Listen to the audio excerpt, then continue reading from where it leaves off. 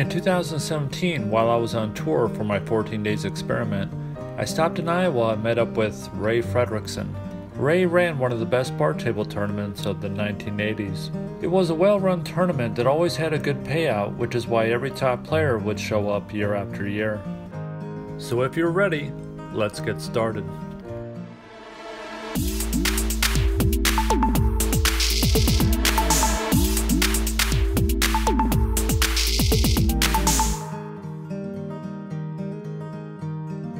The Bar Rake Shootout was a tournament that brought everybody together, top players, hustlers, wannabes, stake horses, everyone.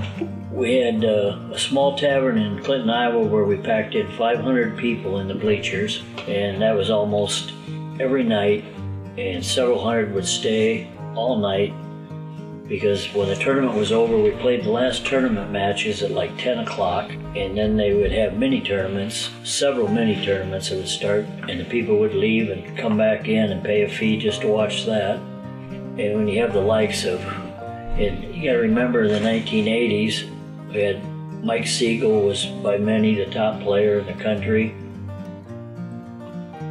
Jimmy Reed, Buddy Hall, Alan Hopkins, Keith McCready, Larry Hubbard, little Dave Matlock, who was the quote-unquote greatest bar table player, little Rich Geiler from Seattle, Rich the Hat, Danny High Pockets, St. Louis Roberts. I mean, the list just goes on. It was a who's who. So when you went in the losers bracket, you were looking for trouble. We had guys Larry Hubbard and Terry Bell who both they started the Bush League in St. Louis.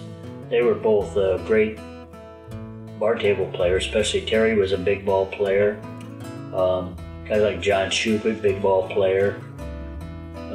Larry had won probably 70 major tournaments in the 70s. Could play everything, straight pool, eight ball. They were just phenomenal players. And we had local players that got pretty good. Here's a picture here of Rich Sager. And Rich went to the Seattle area and hung out in the Northwest for quite a while and came back, and he ended up in St. Louis. And for people who don't know Rich Sager is a tremendous player. I'm sure he was in the top 4 or 5 at St. Louis at one time. And he got his going running with Dave Yeager from Clinton. The local players were Steve Minichi, Tony Maresca, Rich, who had came back by then, and of course Dave. Dave was a very unknown great player, and anybody that ever ran into Dave Yeager, they would soon remember him. 6'4" and 135 pounds. It was pretty different frame, especially when he had his big afro. Dave played phenomenal pool. He lost the year Larry Hubbard won the tournament in '82, and Dave was second in that tournament. That's Steve Minichi, and he was playing, I think it's like Jesse Rivera from Denver, who came with Danny Medina. This is the match with the finals. There's a couple pictures in a row here.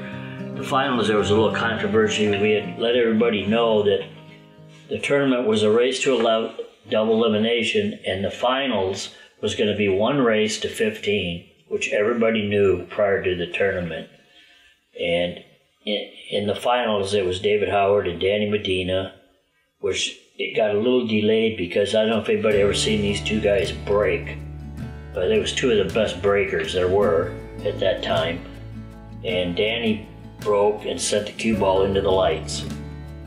And we had glass and bulbs to clean up, and 3M came out with they had these clear sleeves, and I had them on their table. For some reason I didn't have them on that table, but you could put these clear plastic sleeves over the fluorescent tubes, just so if they did hit, the glass would stay inside the plastic and you just replaced the tube. But Danny got a little upset because David beat him, I think it was like 15 to 12 or 13, and thought there should be another set, another match afterwards. But it was one race to 15 in the finals, and they both just played tremendous pool. We had a lot of the Quad City contingent would come up. We even had a few youngsters there that got excited about pool. One being your own tour. Here's Mike.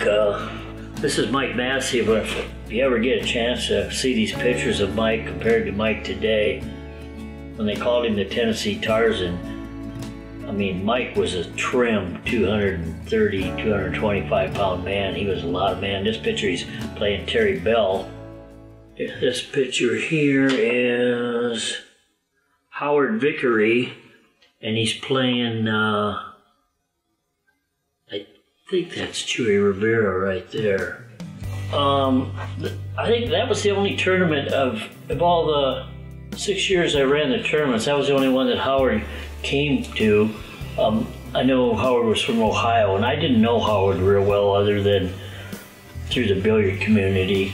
But he had just won something, pretty big tournament. I can't remember now what it was, but people remember there was a span there a couple of years that Howard Vickery was pretty potent player out of Ohio. Here's one that I do know, Ring Game Willie. Anybody that ever liked ring games knows Willie Munson from Milwaukee. Willie's won numerous state titles and that up in the Milwaukee, played a lot in Milwaukee, Chicago area. And Willie he can be always known to be sleeping in a chair somewhere. The minute somebody says ring game, it's like an alarm clock. All of a sudden Willie wakes up. He just loves the ring games. This was, this picture's little Joe Villapando. Last year's tournament, the '83 tournament, I'm not sure if this picture's from '83. Joe started our tournament off that year, the first round, he beat Dave Matlock, in which I'm sure a lot of people thought was an upset. Joe played phenomenal, and he sent Dave Matlock to the losers bracket, where Dave ended up playing Mike Sigel in the first round in the losers bracket. How strong is that? The losers bracket, first round you get is Mike Sigel and Dave Matlock. Pretty sporty tournament. This next picture is a Wisconsin player, Randy Lamar. Randy used to come down, and there used to be a pretty good contingent. Willie Munson, Kevin Stenell, Bill Milkey before he moved out to California. Fred Reiser used to bring a bunch of them down. Peg Ledman, that went on to be the president of the Women's Pool Association. Dobosinski, Jeff Carter. We always had a big contingent from Wisconsin. Of course, this next guy in this picture doesn't need much of a explanation who he is. Dave Matlock. Anybody ever played bar table pool? If you played that guy with the big rock, it was like a nightmare, as Keith McCready would say. It'd be like a bad dream, and it just keeps getting worse. I told a story one time, Dave Yeager and we were with another guy, and we ran into Matlock and played him 11 ahead for 4,000. Might as well have been a race to 11 because it was 11 zip. Good night. Didn't make no difference. The guy, anybody that's ever watched Dave, even today, Dave was a great three-cushion billiard player, and I think that on a bar table especially, he could out-offensively and defensively kick anybody on the bar rag. This next one is a couple of Iowa boys. Scott Kiddo, who was actually a great straight pool player from Iowa, went on. Scott's pretty well known. I think at one time he was ranked up like 7th, top 10 in the country, and playing a guy who was actually his road partner for a long time, Steve Benici, who now lives down north of Austin, Texas. Terry Bell playing on this table, but in the background there, it's I think it's Mike and Terry playing, but the next table is Stan Fimple from Omaha. It's another picture of David after he won the trophy. Here's a picture of the stage, and Bob Mucci is sitting talking to Jay Helfer and somebody, and I'm on the stage. I must be getting must be getting tired there. I'm hiding my eyes, so I think I'm talking to David Howard. Bob Mucci set up. He brought us many players. He brought us St. Louis, Dave Matlock, Jimmy Reed, Mike Sigel, Buddy Hall, probably maybe 3 or 4 more, and I can't even remember my old age, but Bob Mucci back then, if you had a tournament and you got a hold of Bob, he had a stable that would make any tournament. You got Bob to come, just advertise. He was bringing champions. It was always amazing.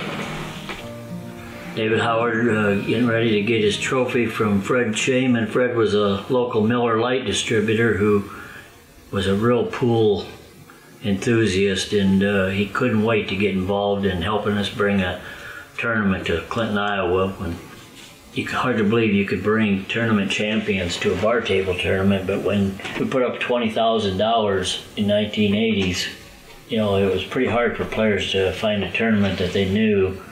I spoke earlier about it. We, our very first tournaments, we got hit with a blizzard, and we guaranteed, we didn't know any of this about based on X amount of players. We just said, we're going to put $10,000 in or $5,000 in the beginning, when the tournament was a little smaller. We said we were putting the money in, we put it in. And we got hit with a blizzard one year and only had 27 players. You couldn't even get into Clinton, Iowa. There was so much snow.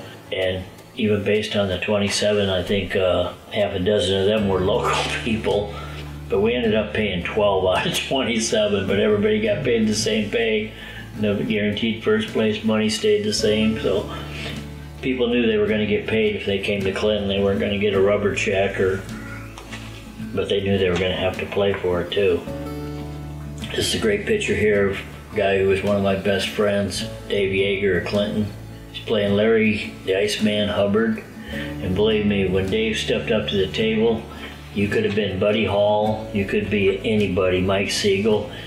Dave was getting rooted for it. He could have played anybody, and the people just wanted him to win, which he did most of the time.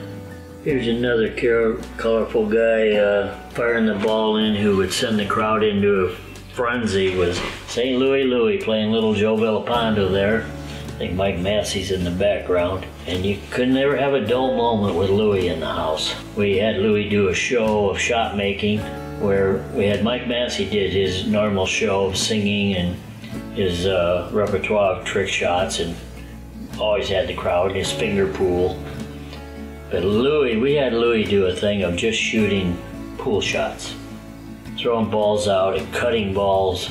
That anybody who was there, it's hard to believe that Louis wasn't the best or one of the best ball pocketers ever. I mean, the man cut a ball in like bet my house, because you can get the cash because Louis is going to make it. Plus tell some great stories. This next one was just a team picture. Local guys, the Midwest used to have Midwest Pocket Billiards Association, players from Wisconsin, Illinois, and Iowa. This was Dave Yeager and Steve Benici and Tony Maresca, myself, and a guy on the left, just a local player, Ed Nelson. We had played in that tournament. We lost our very first match. Came through the loser's bracket to double dip and win it because we didn't know you played your best players first. We played Yeager last in the first match. Of course, he didn't get to shoot in the last round, so that wasn't a very smart move, putting our good players last, thinking if it gets down to that, we got it made. Here we're getting the trophy and the cash ready. That's what the boys were interested in, was the cash. I think that was leading down to the finals. This is a shot of the mini tournaments at night. It's Dave Matlock playing. You see there's none of the score things are up there. And this is Larry Hubbard playing Randy Lamar. That must have been earlier in the tournament. You see in this one here is in the finals how nip and tuck it was, 8-7, and that match went back and forth like that. The finals with Medina, those guys just such a close match. Wish we had some pictures of the finals of the '83 tournament. Buddy beat Dallas West in the finals. After Dallas had won 9 and out, ran the set on Omaha John Shupit, and Buddy shot 1,000 according to Pat Fleming's active stats. So it shows you the caliber of pool you had to play.